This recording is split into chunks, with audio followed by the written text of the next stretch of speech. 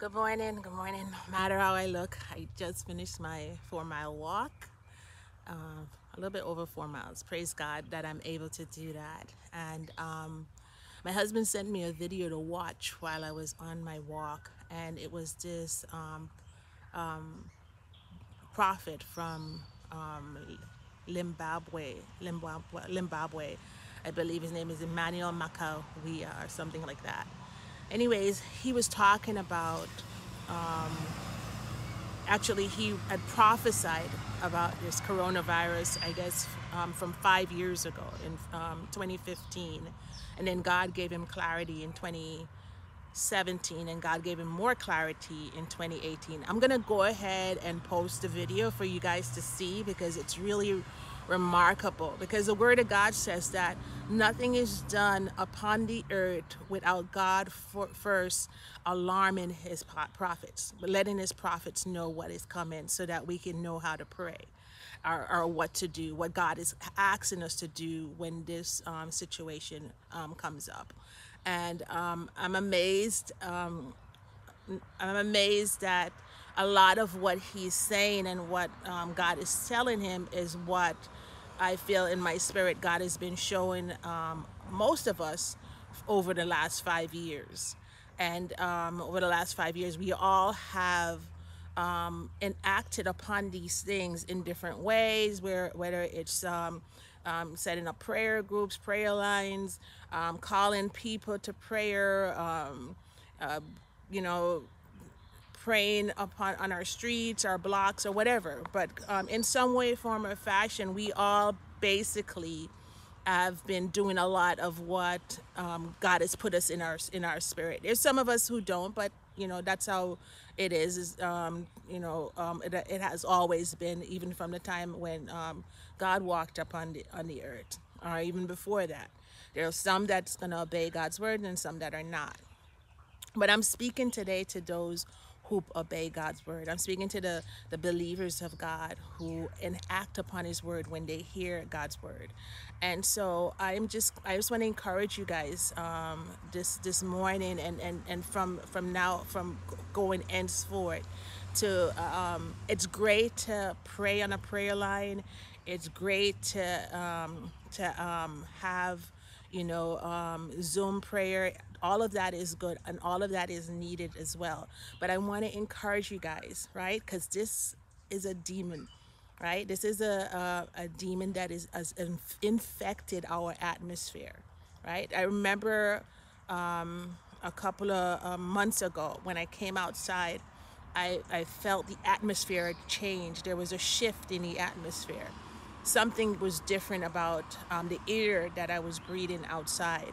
And I believe it's the onslaught of this spirit corona that is roaming through the earth, right? It's roaming through the earth, taking those that it feels that the weakest of those that he feels that don't have a prayer life, for one, and that he can do harm to, that they have a weakness already, right? And then when people, right, when people get sick or get this virus, they panic, right? When you panic, it also lowers your immune system, right? It makes you go into this fight or flight system, and sometimes we succumb to our fears, and we succumb to to the virus. I want to encourage you guys.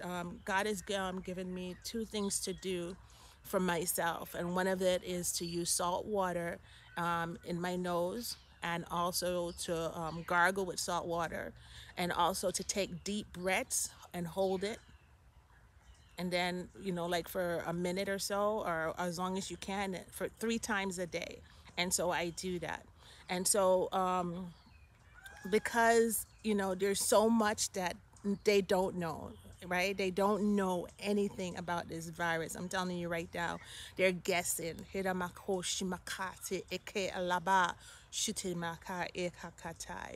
guessing, right? And so I want to encourage us to take our communities, right? If each of us just even if you pray, you walk and pray around your area, if every believer does that, we will send out a sound in the atmosphere, right? We'll send out the sound outside in the atmosphere, and so that demonic force, that coronavirus, right, it will be blocked from each of our areas if we take charge. If we take the power of God that is within us, plead the blood of Yeshua over our area, over the houses, over the people as we walk. And if those who are driving to work, as you're driving to work, if you're pleading the blood of Yeshua over the cars that you're driving past, over the people, over into the atmosphere, and you're commanding, you're taking authority over this virus. You're taking authority over your city, over your nation, over the nations of this world, because God has given us the power and the ability, right, through our prayer. Listen, it's the prayer of the righteous that prevaileth much. It's your prayer, it's your intercession that is going to save this world at this time. Okay, it's not going to be a vaccine. Okay, because they're trying to come up. They're pulling from strands right now. Right, they're pulling from strands here, saying use this, use that, use that. Listen, okay, listen. Okay, prayer, fasting, seeking God, hearing the voice of God. What is God saying for us to do as people? Right? He's been saying it now for the last 5 years consistently. Pray, seek my face so that you will hear and that you will understand and that you will know. And then I will give you the wisdom, right? God's going to give us the wisdom to do that thing that we need to do to make sure, right, that we stay safe, our community stays safe, right? And our families stay safe. But we as the people of God, who are called by the name of God, right? We are the ones that have to humble ourselves and pray, because only God can save us. Only God alone has the antidote to get rid of this thing, right? And it's through us, our prayers. Our prayers is what's going to avail. Our prayers is what's going to destroy this thing. Our prayers is what's going to bring healing back to this land, right? And so if we have to set up prayer groups on each corner, right? Because we have to stay 6 feet apart, right? And we have to wear masks, right? I'm not wearing a mask because I am good, okay? I'm good, all right? I wear a mask when I go into the supermarkets or public places, but as you can see, I'm out here by myself. Anyways, and I'm covered with the blood of Yeshua. I believe that. And God already gave me my remedy for defeating this virus for myself. And so anyone else could use it. If it works for you, fine. I know that it is working for me, clearing up everything that ever could come against me. Amen. Right? And prayer, guys. Prayer is our antidote. Prayer is the antidote to this demon, right? And I understand why why God would have me use salt water in my nose and gargle with salt water, right? If you look up what salt does and what water is, right? And if too this demon is coming from the ocean on land to infect the land, he's not looking for a salted vessel, right? He's not looking for a salted vessel. He's not looking for someone with salt that is salted, right? What the word of God said, we are to be salt upon the earth, right? We're to be the salt upon the earth.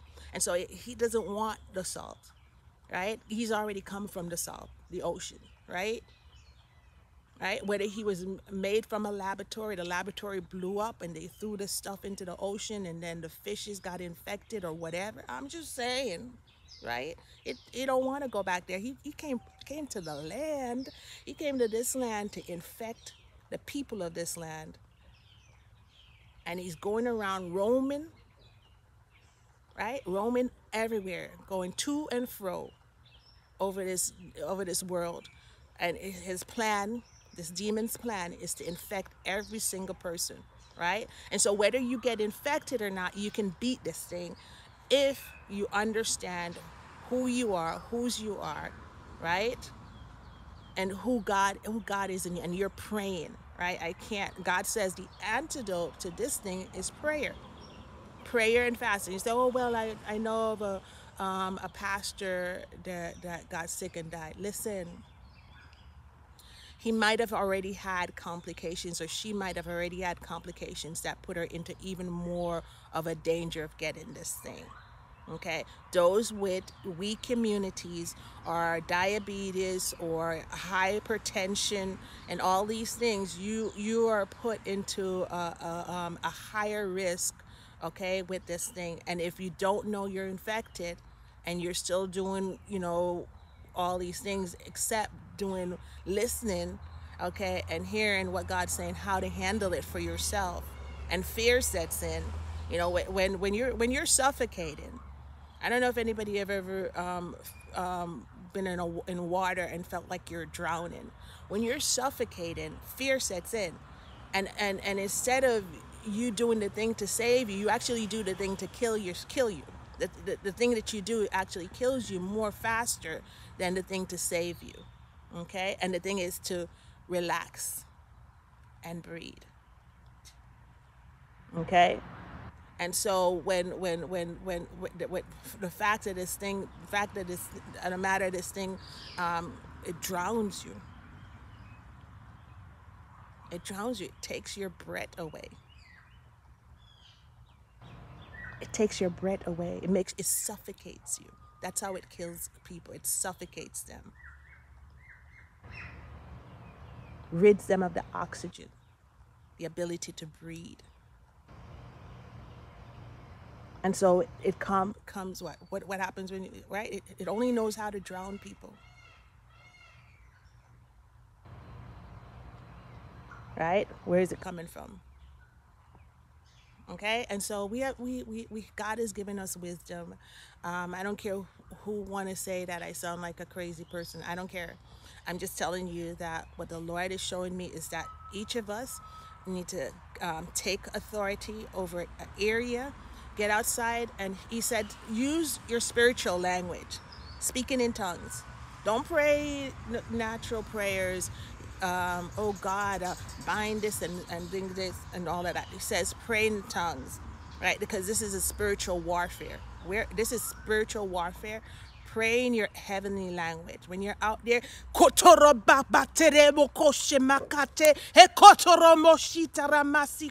lift your voice up. Let people think you're crazy. This is a time to be crazy in God. All right, lift your voice up, tear that demon down from your area, from your neighborhood.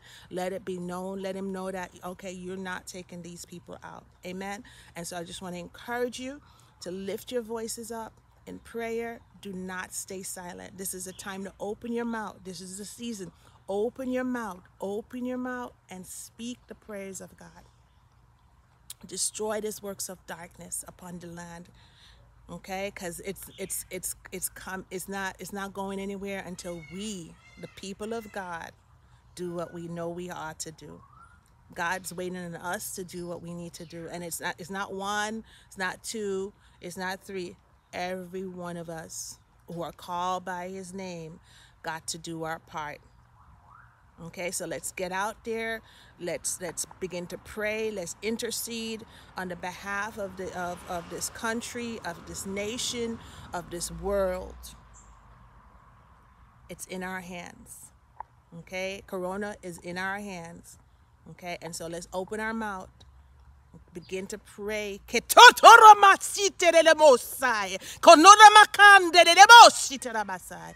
And tear this thing down. Amen. God bless you. Have a good day.